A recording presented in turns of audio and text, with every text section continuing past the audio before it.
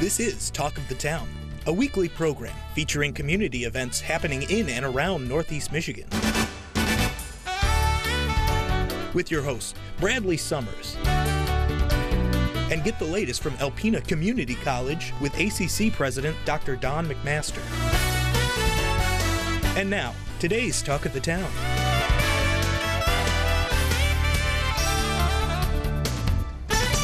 Good morning and welcome to Talk of the Town. I'm your host, Bradley Summers, and this morning I have a very special guest, my friend Michelle Bailey from the Sunrise Center. Hi, Michelle. Hello, Bradley. Thank you for having me today. Thank you for always being here.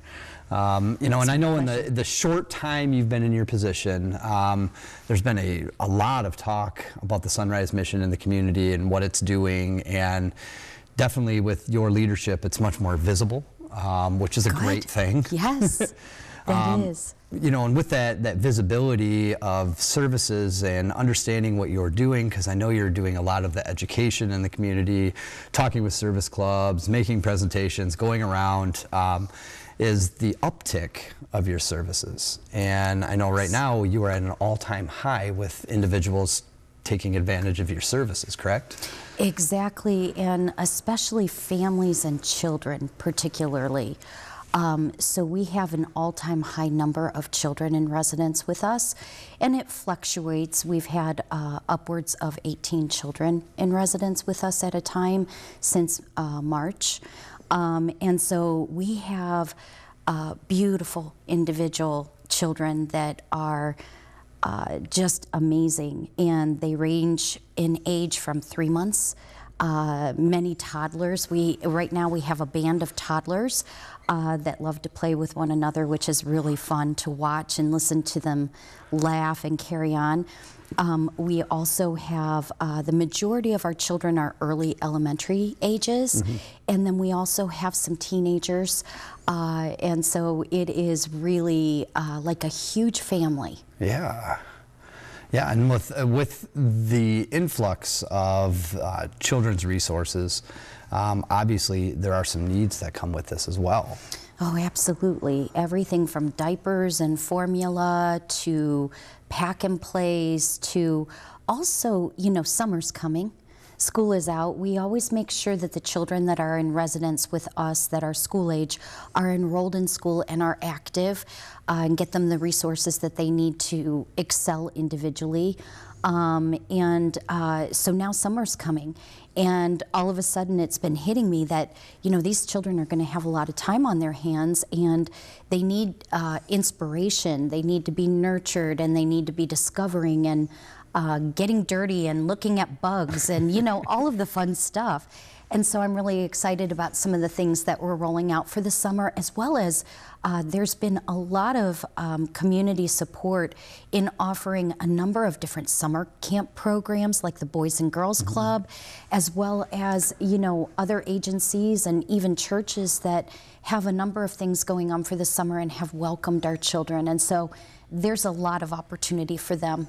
Yeah, and we were talking right before the show too that individuals that are in the shelter and a lot that you are seeing aren't the ones that have maybe a really scattered past of like bad decisions. These are people that are really falling into hard times, that are looking for a way to try to make ends meet and to find sustainable sustenance in their lives, right? So what we're able to offer families, and many of them, you're right, they haven't done anything necessarily, made a bad choice. They're doing everything right, where maybe it's a single mom that has worked a steady job or two at a time, and sometimes we do have fathers that come in as well, and they're doing it all right, but they're just not being able to make ends meet at the end of the day. Between buying formula and diapers, as we've mentioned before, to car repairs, to food and the cost of groceries, clothing, but especially the #1 cause of homelessness in the country is lack of affordable housing. And so that is a big factor. And so, we have families that come in. Sometimes the majority of them are single moms with a tribe, of children with them. And they've tried everything from living in their vehicles to save money. They've tried living in tents, sheds, garages, floating, from relative's house to relative's house. And it's really hard on the kids. And so we're able to offer them a place to get on their feet where they can save the money that they're making, and they can take advantage of the resources that we offer them as far as medical, going to the dentist for the kids, counseling services if they need that, clothing, food, shelter. It is really incredible what we get to do on a daily basis. Yeah, that's incredible that, the resources go above and beyond just the food and the clothing, but actually helping with the medical resources are really important, making sure that kids have their shots, making sure that, they're doing things the right way too, so that, they stay up to date for the school system and everything else that they need those things for.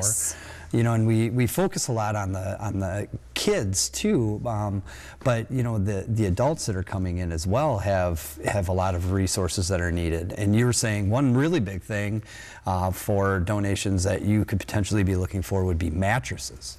Yes, now the mattresses are specialized, so they're not your average residential or hotel mattresses. They are for more dormitory style environments, and they're very specific to our building and our needs.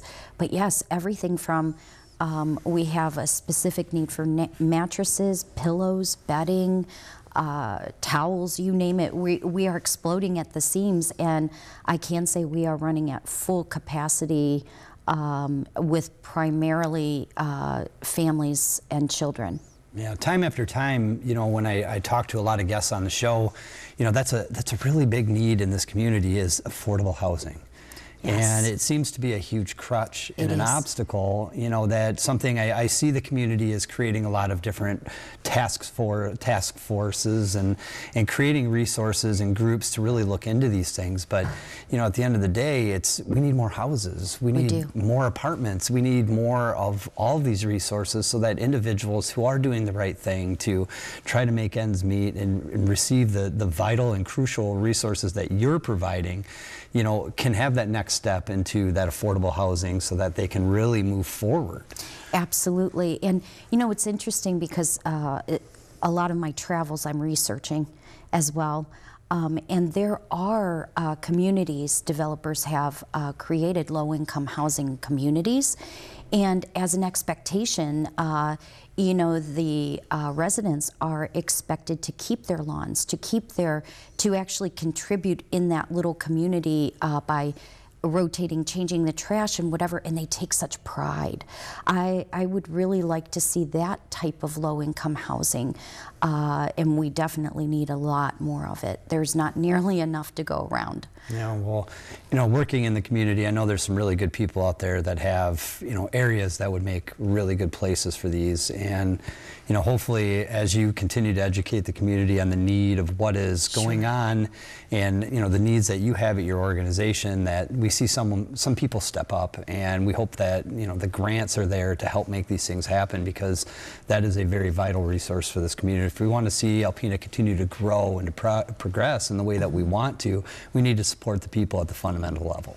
Right, and it's not just for, Sunrise Mission guests that are residents. There are a number of families and individuals in the community, especially families with children, that are just barely making it by a thread. Yeah. And, sometimes they have to make decisions as far as, we'll eat peanut butter and jelly for 2 weeks so that we can pay our utilities or our rent. And they're making really hard choices. I have seen, families have to choose between paying for medications and housing. There's just a lot of sacrifices that they do try to make. So hopefully, as the community continues to develop, we will see more of these resources.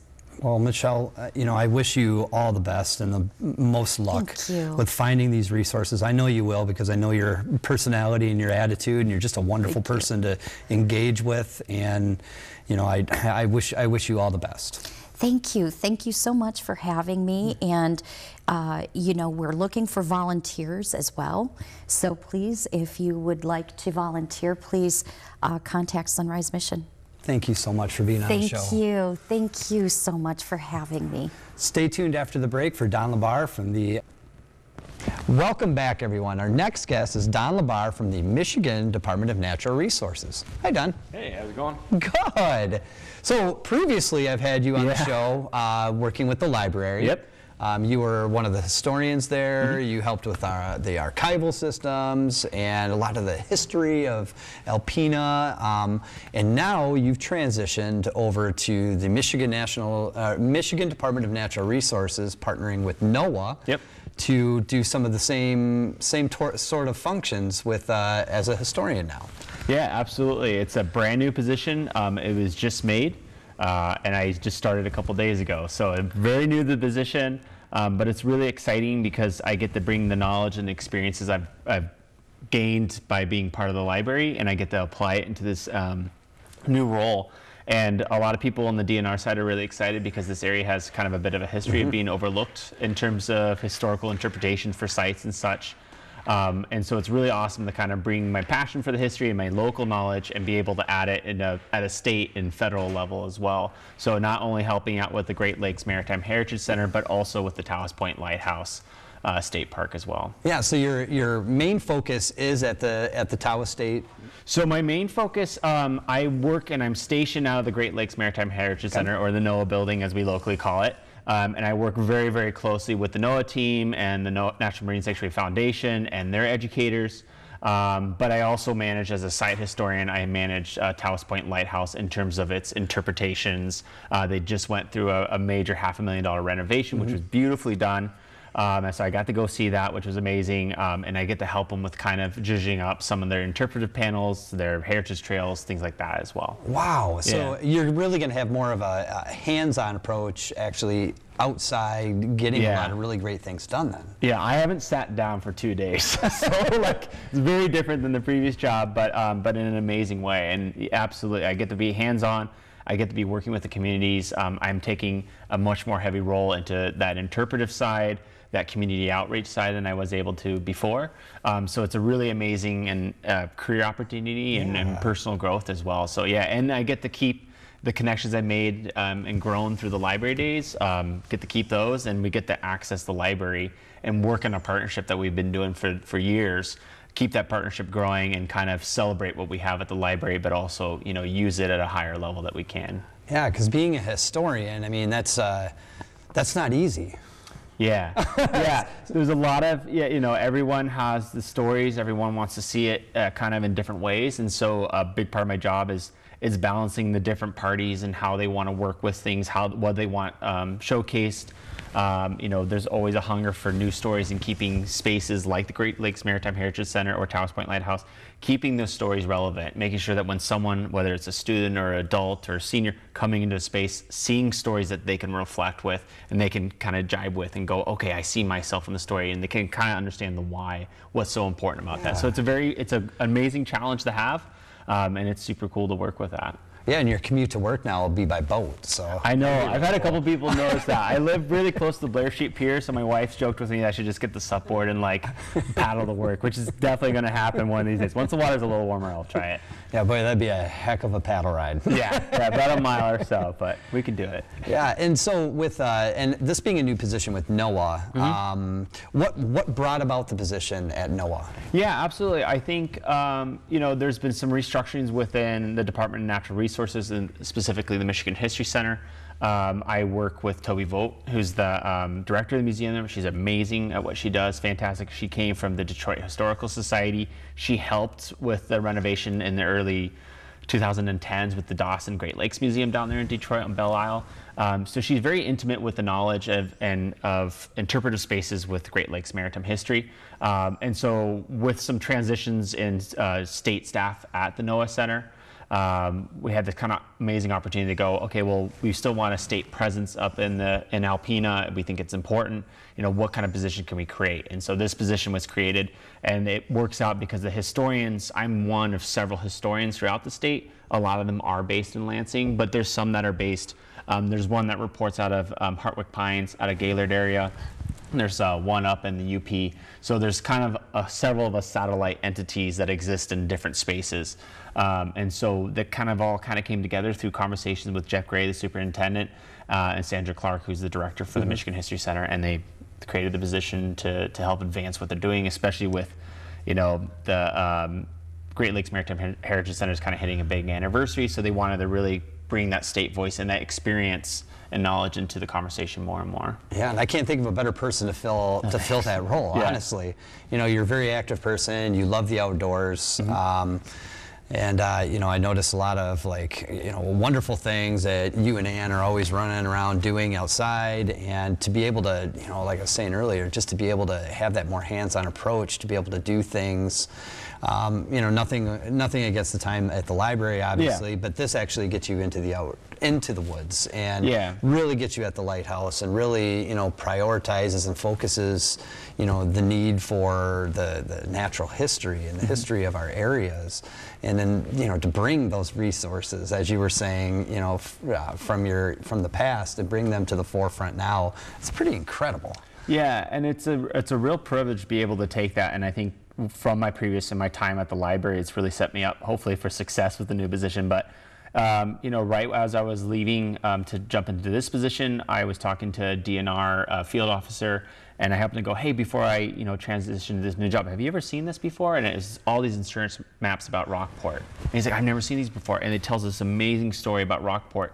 So already he's excited. So it's great to kind of bring that, because I'm part of, I'm the Michigan History Center at NOAA. I get to work with the Department of Natural Resources. We all get to kind of talk more, and so be able to share a voice like mine into that group is really rewarding because they just don't know what's up here. Yeah. So being able to connect them with the resources in this area and the amazing stories is a real privilege to be able to do that. Well, I'm really excited to see where your passion and compassion for our area and understanding of our area and the ability to educate others, I'm really excited to see where that's going to bring your position and bring more attention to Northeastern Michigan and all the other resources around us. Yeah, absolutely. Thank you. Thank you so much for being here, and good luck. Yeah, thank you so much. Good luck. Thank you all for joining us as we continue to learn about the world of nonprofits. If you have a story that you would like to share or have upcoming events, please contact WBKB to schedule a time on the show. Thank you, and have a wonderful Sunday. Good morning. I am Jay Walterwright, Director of Public Information and Marketing for Alpena Community College, and this is the ACC portion of Talk of the Town. Our regular viewers will know that I'm filling in for Dr. McMaster. He's out on some much-deserved vacation time right now. My guest today is Dr. Paige Gorgier. Did I say that right? Close enough, yes. Close enough. Paige is our new Vice President for Instruction for the college. Been at ACC for nearly a year now and has had a number of experiences. And one of those experiences that we'd like to talk to you today is an event for the public that will feature author Angeline Boulay. And the college is bringing her to Alpena for an opportunity to talk about her 2 books and also to talk about her history as a Native American and her experiences in Michigan. She is a Michigan author. So welcome, Paige. Thank you. It's nice to have you here. All right. Yeah, we're very excited to have Angeline come. She's from Sugar Island, and she bases her books from that area, so it's very nice. The college right now is trying to provide some more campus events and community events, and to bring in some different, I guess, experiences for our students and things where we have, this is great to have one of the, really outstanding Native American author, which, is really great for obviously Michigan, and just to bring in different perspectives and some diversity to our students. And Angeline is a great example, particularly because she's so close. She grew up on Sugar Island. She's, an Anishinaabe, so she's a member of the Sioux Tribe of Chippewa Indians. And for a lot of people from Alpena, it'll be, when you read her books, it's fun because, the stories are based, they go to the hockey arena in the Sioux, and they're taking the ferry on Sugar Island, and it really brings a sense of community and her experiences, which I think will be something people really relate to, and with our Northern Michigan connections. Yep. I've heard that LSSU was mentioned in her books. Is that true? Right. Actually, one of our professors at Lake Superior State, one of the professors there, he helped Angeline get some contacts with the state police for detail in her first book, Firekeeper's Daughter. It's based in early 2000s, where the casinos had a lot of money, a lot of activity, but there was also a lot of meth activity. And so the professor at Lake State got her in contact with the state police, who helped her learn about how to set up a meth lab and all the details and things. So it was kind of an interesting connection to the college and things, because it's like the college helped her get the information on the criminal aspect of the book. So that was kind of fun. And she is a very well-known author, a New York Times best-selling author. I think Firekeeper's Daughter was #1 on the New York Times bestseller list for a while. So let's talk a little bit about the format of our event and let people know when it is. First of all, it's coming up quickly, Monday, June 24th. So that's 3 weeks or so, a little more than 3 weeks from right now as we're taping the show. It will be held on the Alpena campus in Van Laer Hall. We have a wonderful new facility in Van Laer Hall called the Fitzpatrick Lecture Hall, which will seat 55 people and has the latest electronic equipment. Just so everybody knows that she will be joining us at the event via teleconferencing. So she'll be up on a big screen, but it'll be live and she'll be able to interact with everybody. We plan the event to be about 45 minutes of her discussion about her books and her experiences, and then we'll have a question and answer period after that. So I'm sure it'll be very fun and interactive, and will help us feature the Fitzpatrick Lecture Hall, which we're very proud about. And the books too, although she won't physically be there, you will have the opportunity, if you want, to order books when you attend. And I'm doing the two books are the Firekeeper's Daughter, which was the first one that came out in 21. And that's the one that won all the awards immediately and was, recognized as a very strong book for Native American writers and authors. And then the second one that came out in the last year is Warrior Girl Unearthed, and it's also a really great thriller book. And what's another interesting thing about Angeline's book is she brings in the Native American issues. So in the second book, one of the main characters actually committing crimes and going to museums to recover artifacts and things from their culture and things. So they are fun books too. If you get a chance to read them, either before or after the event, that would be a good thing as well. And I think I've read that one of the main protagonists is a hockey player. Yes. Yeah, when I was in Sault Ste. Marie, I played hockey at the same arena they're talking about, and I thought it was great. I'm reading it going, all right, we got hockey's involved, so hockey, Northern Michigan, it's just perfect. So it's a good fit. Well, good. So let me just repeat once more for the people at home. Monday, June 24th. I don't think I said what time it is. It's at 6 p.m. in the Fitzpatrick Lecture Hall in Van Laer Hall. So there'll be more promotion about that soon. Yes. This is brand new. It's just breaking right now. So Paige, we have about a minute and a half to go. Would you like to share any of your experiences in the past year with ACC, or maybe what's exciting going on at the college right now? Yeah, I've had a great first year, but I think a couple exciting things this summer. Obviously, our speaker coming in. We do have the Corrections Academy, so if you are interested in jobs working in local jails, that's an opportunity. We also have a youth academy for Michigan State Police is running it, and it's for high school up to, I think, about 21-year-olds for spend a week on campus and get police training. And so that'll be happening in June as well. And there's still time to sign up for those things. So Great. And they can contact Rob Mills? Rob Mills in Criminal Justice is our contact for both of those. Yep. So those are really exciting events as well. So if you see police cars at ACC campus in the next couple weeks, please don't panic. They're there Part of classes. for classes. Yeah. So, yeah. All right. Well, Paige, that's all of our time. Thank you for joining me.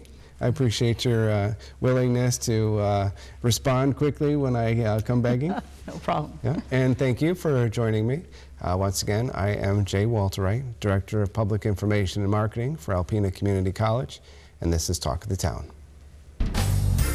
This has been Talk of the Town with your host Bradley Summers and Dr. Don McMaster. For a list of community events taking place in Northeast Michigan, please visit our website at WBKB11.com and click on our community link. This has been a Queen Bee's Knees LLC production, a Morgan Murphy media company. All rights reserved.